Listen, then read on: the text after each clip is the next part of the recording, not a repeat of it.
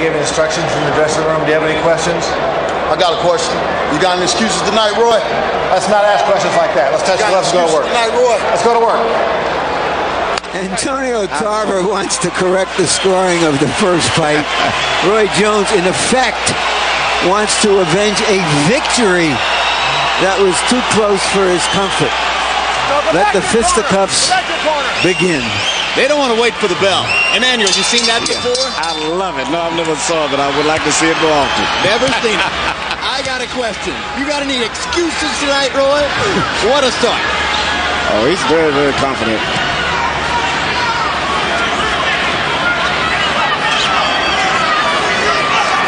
One thing Jones told us in a meeting yesterday, he said, you know, you never saw Tarver with his back to the ropes last November. That was because I was too tired. He said, tomorrow night, I'll put Tarver against the ropes.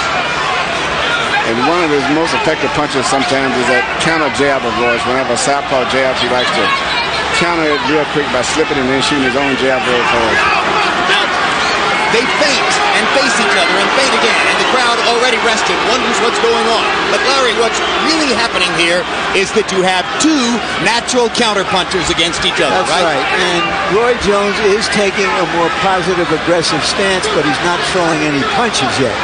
Neither is Tarver. Neither man wants to go first. Finally, Tarver leads. After about a minute, we see a punch. Yes, both of these guys are really technical fighters anyway by nature, so this is only normal for them to fight this way. You have to remember that what made the first fight dramatic was the jeopardy that Jones was in. A lot of it was this kind of posturing and looking for position. And up until the times that Roy would actually go to the rope, a lot of the first fight was this way, until Jones would go to the ropes and say, come on and throw your punches, Antonio. And there were boos in the house during the first fight from time to time. And already Jones is much more active and much more effective in round one. That was the case on November 8th, when he seemed totally out of it those first two rounds. And trying to keep the fight right in the middle of the ring where he has an advantage. Straight right hand upstairs, straight right hand to the body. The straight right hand won the fight for Jones in November because he needed to win it that way, pecking to the body over and over with the right hand.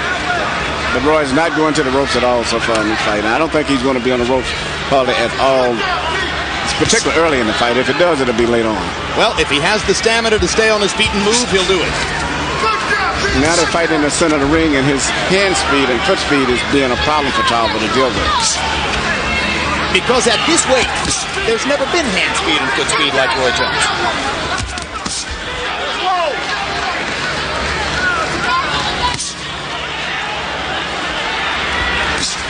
Tarver hadn't gotten off really, and Jones is landing his right hand. So even though much of the first round was a phony war, posing and staring and looking, Jones has scored enough. He's scored enough to win the round, possibly, but he hasn't really been able to penetrate or find a style yet that can penetrate through Tarver effectively. Tarver lands the right hand. Good right jab. And another Tarver jab, and Jones answers with a hard right hand to the body as round one comes to a close. All right, baby. That's what I want. Just keep the control. Keep the control. Put it in the middle. Keep the control. Keep your feints going. Keep your feints going. Okay? Yep. This joke ain't coming to you. Let's keep him going back. You see what he's trying to do, right? Okay. Now let's get that jab working. But do me a favor, though. You got to stay low. Okay, now remember now, he's going to try uppercuts as well. So when you get low on the inside, you got to spin out of there.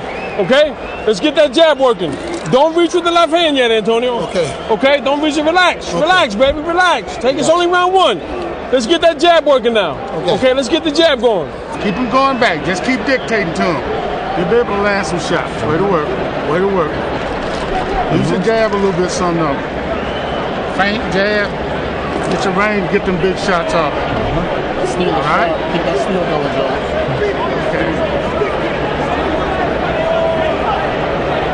Okay. Don't give him much respect. Okay, when he's backing you up, stay low. Stop using that word, respect me. Okay, baby. So ain't no fucking respect. Then let's go out there and get yours. Then go get yours, baby. Okay? Let's go get yours. Okay? Same as the last fight, ain't nothing different. Okay? He's just trying to bully you. Okay? We ain't here for that. Okay, baby? Stay low, keep that jab working now. Jones's good friend Derek Smoke Gaynor is seated in round 2. Between rounds, after listening to Alton Murkerson, Jones nearly craned his head all the way out between the ropes to listen to whatever it was Gaynor had to say. So evidently he has a lot of respect for Gaynor. It's interesting, Murkerson has been with Roy throughout his entire career, and that's really rare today. It means about going on 16 years almost. Well, Roy Jones has been very loyal to people who work for him and to his friends. He's a good man, and he's helped a lot of boxers down there in his town. And in addition, he's one of the few guys that continually contributes a lot to helping Joe McClellan. He's been the chief benefactor to McClellan, who has been in distress ever since his 1995 fight with Nigel Benn.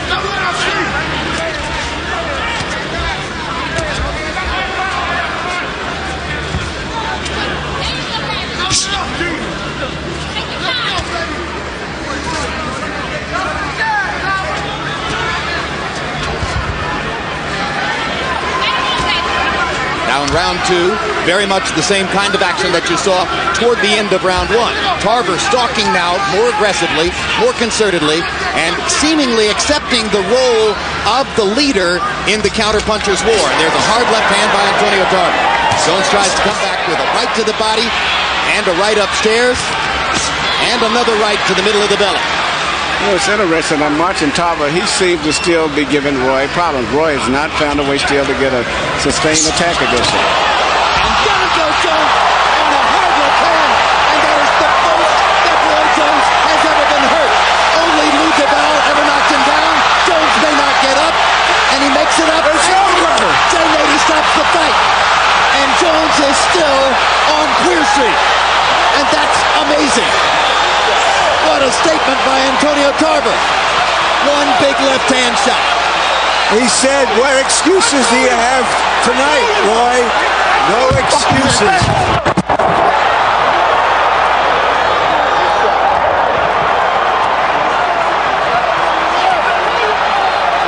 Alton Murkerson said, Roy Jones has gotten old, and you could see it because he was throwing one punch at a time, and he was measured by Tarver. And he never found a way to really get through to Tarver. And Tarver just patiently took his time and really straightened up.